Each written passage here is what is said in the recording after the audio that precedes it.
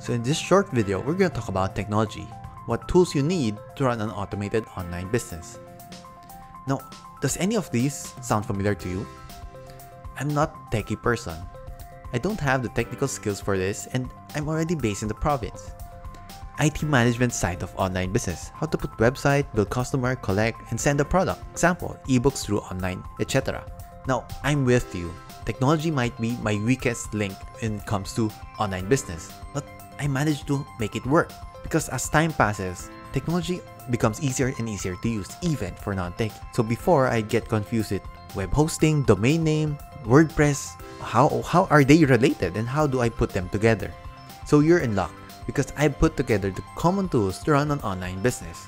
So they are the web host, the domain name, the blog, the theme, and an X factor. This X factor is my favorite tool of them all. That even if you remove my web host, domain, blog, or theme, just leave me with this and I'll survive. I'll tell you more about it later on.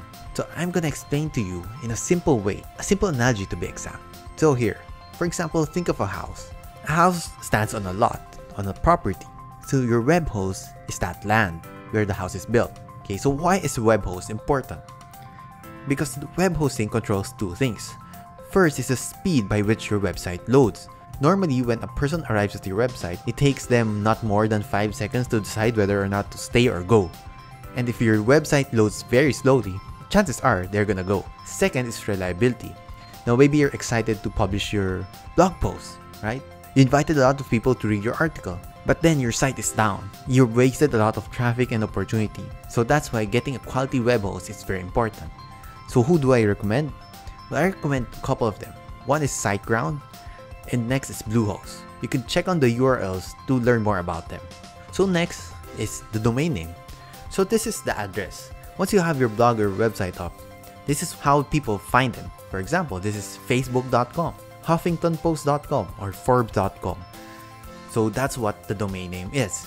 You could get your domain name from the web host, or you could get them from namecheap.com or godaddy.com. Okay, so now we have the property, we have the address, we have to have the house. That's where the blog comes in.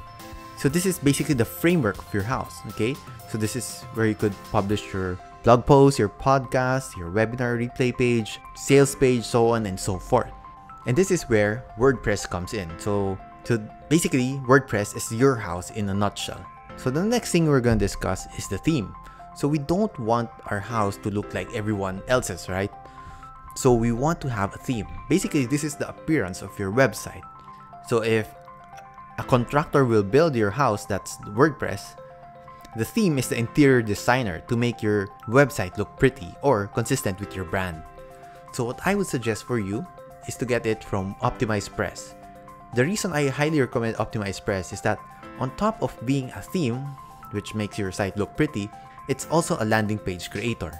Meaning, you could create squeeze pages, sales pages, webinar pages, podcast pages, ebook sales pages, right from OptimizePress. You don't have to buy a separate landing page builder to do that. So it's an all-in-one solution that saves you a ton of money. Last thing, X factor. So the house could be pretty, right? It could be located in a prime area, but if the host is not welcoming, no one would like to go there, right? So my X factor is human connection. So what tool can make this happen? For me, that's email marketing. Because through email marketing, that's where I build relationships with my readers. Through know, like, and trust. You've probably heard that before. So they would know more about me, I would share my story, then I could contribute to their needs. And through back and forth over a period of time, trust is built. And for you, as a blog owner, a website owner, having your readers' trust is essential. So when the time comes that you have a product to offer, a service to offer them, they'd be more willing to transact with you.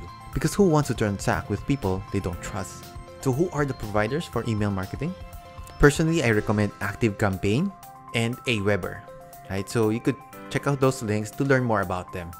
So that's it. That's my 5 most common tools for running an online business. So I hope it made technology easier for you.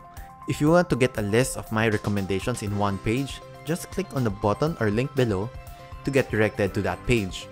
Now, technology changes over time, so that page may not contain the same tools that I recommended here.